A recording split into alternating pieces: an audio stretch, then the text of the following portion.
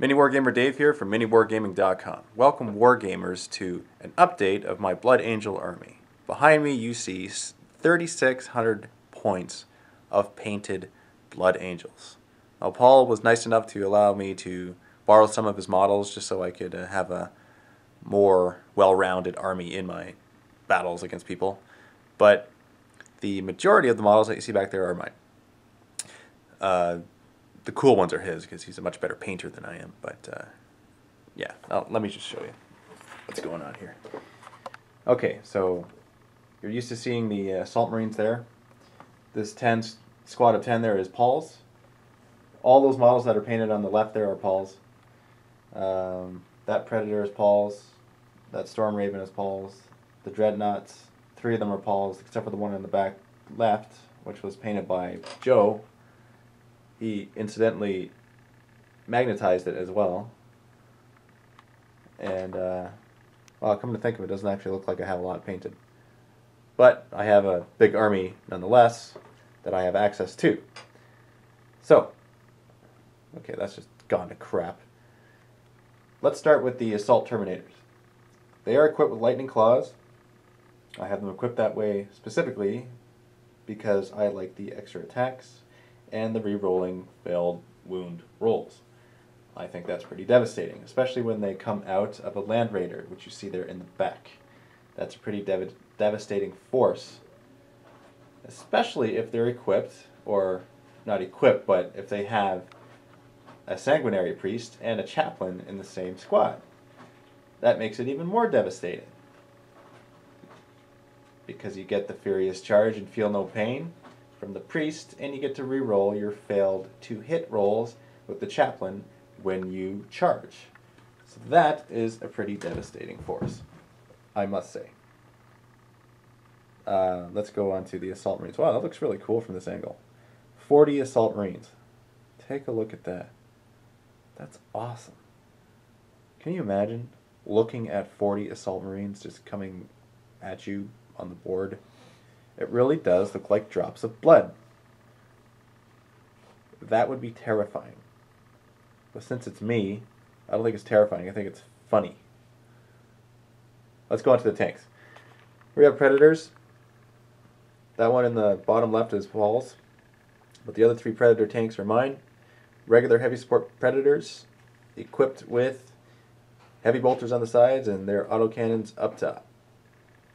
Then we have 3 Razorbacks slash Rhinos, whatever they want to be. And Storm Raven, that's Paul's. I have yet to actually field that in a game, but we will see in the future. And let's take a look at the HQ over here. Oh, the Sanguinor. I meant to say Sanguinor, but I was looking at the Sanguinary Guard behind him and I got mixed up. This is a ridiculously awesomely painted model by Paul. I could not paint this. That's why I am using his, because it looks beautiful. This is actually a beautiful model. It is ridiculously painted.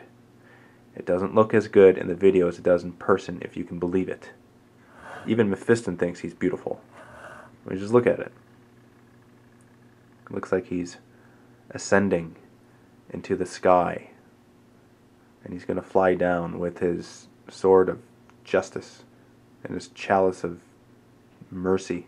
I just made that up on the spot. I don't really think that's what that means. Other 2 HQ, right behind Astarath and Dante. Sneeze coming up in 5 seconds. Corbulo, right behind him, and a Chaplain behind him. And then we have the 5 Sanguinary Guard. I have yet to field them in battle. I actually want to see how they do. But they're quite expensive. And so to field them in a 1,500 point game or less is a little bit tricky. It's funny I say that because I recently played a game with Matt where it was 1,500 points and I fielded the Sanguinor. He's 275 points. I mean, that's just a stupid amount of points, period, let alone to put in a 1,500 point game. But it was Paul, he just left it on my desk to play with, and I just had to field it. So I fielded it. Now, I don't think that the game I played against Matt was truly indicative of his abilities, because he got stuck with the Mind Shackle Scarabs that the Necron Lords had in Matt's Necron army, so essentially he slowly whittled himself down the whole game. That was my experience with the Sanguinor so far. I have learned that one experience of any model isn't an accurate representation of their abilities. For example, the very first time I fielded Defi, he sucked. He got penetrated, he blew up, he sucked. Didn't do anything. I thought, why the heck would I ever field him again? 150 points of uselessness. Don't worry, I didn't mean to say that. You've heard this before, just need to live with it. The second game that I played with Defi, same thing happened. He managed to fire one or two of his battle cannon shots, but he still got penetrated. Third game, he demolished the enemy so bad, he more than made up for the past two crappy games. I thought, wow, this is the best model ever created in the Warhammer 40k universe. That was my thought process. And so I thought, this is interesting. He either sucks or he's incredibly awesome.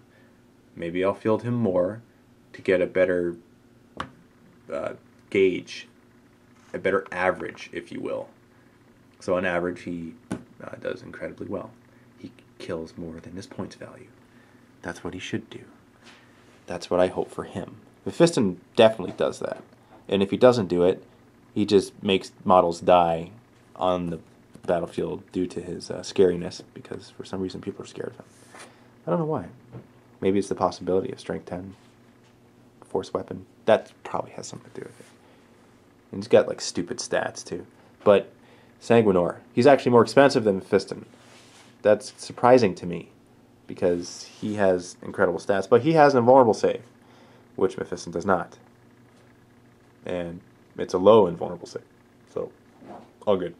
Now, I'm waiting on some Death Company from Worthy Painting, and so I will wait to field Asterath before they come in, because I'm going to get a lot of them. I think I'm going to get 30 or something like that. Like, there's going to be like a dumb amount of Death Company that I'll add to this army. Along with the Death Company, I'm going to get a bunch of more Dreadnoughts. Death Company Dreadnoughts. And so I think that would be a cool Blood Angels army. That would be different. Different than what I have right now. It's going to be black and red. That'll be a good Blood Angel color. Get a lot of Dreadnoughts, a lot of Death Company, Assault Marines as well, Asterath, see how he does on the battlefield. I'll probably also field Mephiston, and I'll probably do more than a 2,000 point game with that, because that's just too good to pass up. Now, take a look at this. This is my project for over the holidays. I have 3 Bale Predators on the bottom. They are going to be assembled. They are going to be added to that roster of tanks for just pure awesomeness purposes, because we want to have a lot of mechanized abilities as Blood Angels. Drop pods up top. I want my Dreadnoughts falling from the sky in drop pods. I've never actually fielded drop pods before. Let's see how the strategy works. And forget strategy, it'll look cool. There's a bunch of drop pods dropping from the sky with Furiosos and whatever other kind of Dreadnoughts popping out of them. I think that'll be awesome. So we have this to look forward to right now. What you're looking at right there is 3,600 points of Blood Angels. Some of that is not mine. The majority of it is mine. The parts that are painted better of that are Paul's. The parts that are painted tabletop standard, I guess that's a relative term, are mine. That's what we have. Just taking a second to look at it and take it in. That's my army update. So thanks for watching, and please like this video if you enjoy watching Blood Angels sit on desks and just model their awesomeness. And we'll see you in the next video.